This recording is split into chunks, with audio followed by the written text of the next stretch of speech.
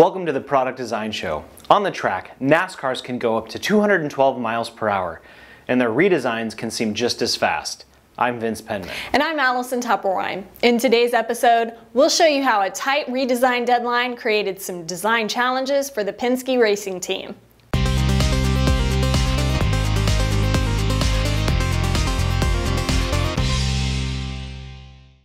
We spoke with Drew Kessler, Design Office Manager at Penske Racing South, about the challenge his team faced when NASCAR came out with some new rules to make racing more exciting. The rules were about drafting, a technique used in racing where multiple cars follow one another close together to cut down on wind resistance. Drafting allows multiple cars to move faster than a single car. As a car moves forward, it punches a hole in the wind. When a second car moves into an aligned position behind the first car, it no longer faces oncoming wind resistance because the first car has created a slipstream. Yeah, exactly like the traffic on my daily commute.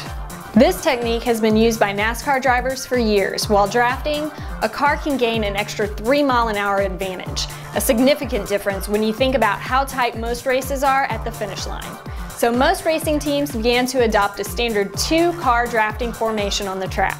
Even though drafting allowed cars to go faster, NASCAR felt that too much drafting made the races less interesting for the fans. To get back to a more active style of racing, NASCAR handed down a rule change reducing each car's radiator volume, grille size, and positioning.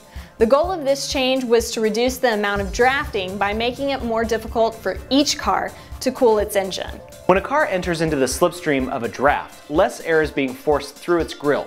With less air to cool the fluid in the radiator, the temperature of the engine can soar, leading to engine failure. NASCAR reduced the radiator size for its cars to 2 gallons, effectively limiting drafting for all cars on the track.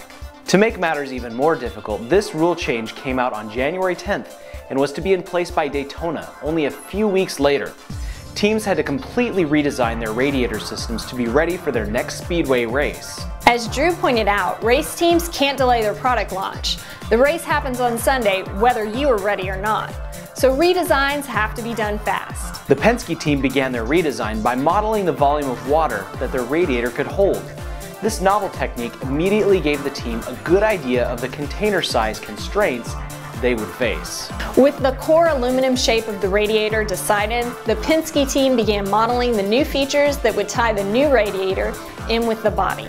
Drew's team took advantage of the fact that the new radiator was significantly smaller than the previous model by moving the radiator forward and tilting it to maximize its efficiency. Parametric was critical to the team's effort to quickly model and assemble their new radiators, reducing what could have been weeks of redesign work to a few days. You can see Parametric, the same software that Penske Racing South used to redesign their radiators and grills, at ptc.com/go/Parametric. If you like this show, please give it a like on Facebook, subscribe on YouTube, or give us a rating on iTunes.